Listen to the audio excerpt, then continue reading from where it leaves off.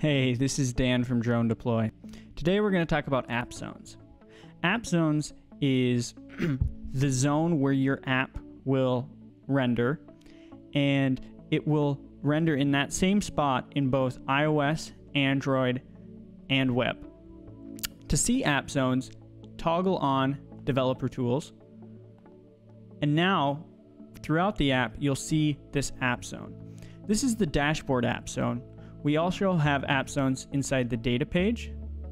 Down here, we have one inside annotations, another one in export. We have them on the upload page, as well as planning and checklist right here.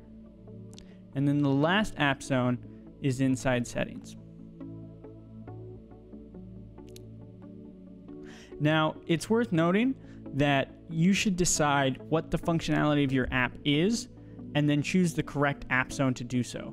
So if it's around already analyzing previous imagery like tiles, you should put it in the data page. If it's around determining if this is a safe location to take off, you should put it in the planning screen. If you have any other questions, please visit us at forum.dronedeploy.com. Thanks.